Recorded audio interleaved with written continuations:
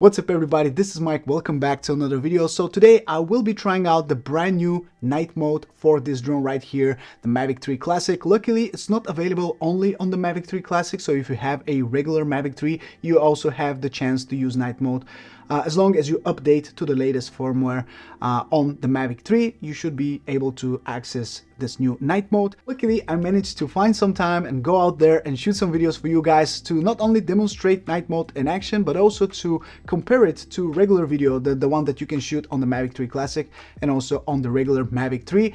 And I think the results are quite impressive, so I cannot wait to dig into the video and show you everything that I found out, as well as some small tips and tricks and my advices for flying at night. Some things that you should consider if you want to take out your Mavic 3 and fly at night. Let's go. So first things first, like I said, in order to access night mode, you need to make sure that you are running the latest firmware update on your Mavic 3, whether it's the Classic or the regular Mavic 3. Make sure you check for firmware updates just so you know that you're on the latest version. Now, when you successfully update to the latest version of your firmware, you will have the chance to choose night mode in your video options, and you will immediately see the difference that it makes to use that mode. Now, usually when you fly at night using an ISO of 1600, 3200 or even 6400 is the norm. And usually if you select the highest ISO available, which is 6400, you will have a lot of grain, a lot of noise, and the footage just doesn't look good in my opinion, especially if you don't have too much light around and you really need that high ISO of 6400. You will have pretty bad results in my opinion and a lot of grain in your footage. Of course, you can apply some noise reduction in your editing software of choice. However, it's still not ideal. It really depends on what software you're using. If you use Neat Video, the Neat plugin, it gives pretty good results, but it's a paid plugin and not everyone wants to pay for noise reduction plugins, and it's very slow as well. So what you can do now, if you're running the latest firmware, is to enter night mode, which gives you an extra boost of your ISOs. So now the maximum ISO is 12,800, which is double the previous ISO of 6,400. And now there is a algorithm that applies noise reduction to your footage automatically. So when it gets saved to your SD card, it's already clean and without any noise in it, which is pretty impressive since you don't have to do anything, and you will immediately see the difference between a footage that was shot in ISO of 3200 or 6400 and then the footage shot on ISO of 12,800 with the noise reduction applied to it automatically from DJI. Now there is a little trade-off, and that is that now the maximum resolution in night mode is 4K 30 frames per second instead of the 5K 50 frames per second, which was the previous maximum resolution and frame rate for regular video. However, I really think it's a good trade-off for that clean, quick and easy workflow for shooting at night, because the results are pretty good, and I think that's the feature that I will be using every single time when I fly at night. I'm noticing that there is a little bit too much cleanliness, a little bit too much noise reduction applied to the footage, so it kind of looks soft and lacks a little bit of detail. That is something that you have to compromise with if you want to have that automatic noise reduction being applied to your footage. It is just a way of how noise reduction works on your footage, so it kind of loses some detail. It really depends on what area, where you're shooting, how much light you have around, but still you will definitely lose a little bit of detail. So you might want to add a little bit of sharpening in post in your editing software.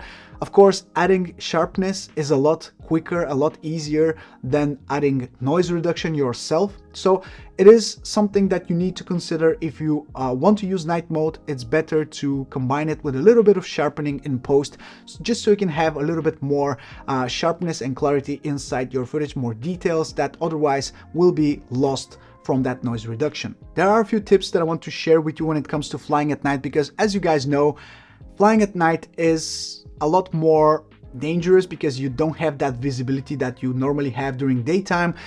There are some small things that if you don't do right, you can damage your drone, you can crash it or hurt someone. So there are some things that I want to share with you to make your night flying a little bit safer and more pleasant in general. The first thing is that you need to thoroughly inspect the area where you plan to take off before you even take the drone out of your bag, because there might be some power lines, some branches that you normally don't see, some little obstacles that are hidden, and it's a lot more dangerous to take off from a place that you don't really see that well. I did a little mistake when I tried night mode. There was a tree that I thought I see everything from the tree, but there was a little branch that was just hanging over the place where I was planning to take off, and I almost hit that branch with the drone. So make sure you have a clear area around you where you can take off from very safely, and make sure there are no obstacles, power lines, branches, everything that you can hit with the drone while taking off. Of course, the next thing is to always make sure that you have a visual line of sight when you're flying at night. This is quite easy to do because when it's completely dark outside, it's very easy to notice the bright green and red lights from the drone. It's also very easy to determine which side of the drone is the front one, which side is the back one by the lights themselves, the green and the red ones. And of course, when there is no bright sunlight, you will definitely see the drone straight away when you look up in the sky. As long as you have visual line of sight and you don't go behind any obstacles, you will see the drone at all times, and that makes it really easy and safe to fly at night, in my opinion. So make sure you keep that visual line of sight and you'll be good to go. The next tip is to properly select the right settings for shooting video with your drone, making sure that you're always using the widest aperture possible, which on the Mavic 3 is f2.8. Set up your white balance. A good tip for properly selecting the right white balance is to go up in the air, let the drone hover, go into the white balance settings and set your white balance to auto. That will make sure that the drone will set the right white balance for that specific area, and then after the drone has set the white balance, you can set it to manual so it doesn't go back to anything else when you turn the drone around, and you will have a proper white balance that works well for this exact environment. If you are experiencing flickering in your footage, make sure you select the right shutter speed for your area to avoid flickering from the lights around you. In Europe, it's 1/50th of a second. That completely removes any flicker. If you're in the US, it's probably 1/60th of a second. Make sure you play with that and you will see right away on the screen of your phone or on the screen of your remote if there is any flicker or not. And the final tip I have for you is to set one of the customizable buttons on the back of your remote controller to turn on or off the auxiliary LED light from your drone. This will make sure that if you go to a place that you think is too dark and you're not sure if there's any obstacle or anything that you might hit, you can easily and quickly turn on that LED light, which is super bright, and you will see what's under the drone so you can avoid any potential crashes. Those are the things I wanted to share with you in today's video. Don't forget to let me know if you have enjoyed the video by clicking on the like button, subscribe if you want to see more videos like this one. This is Mike from Drone Supremacy. Take care, and I'll see you in the next one. Ciao.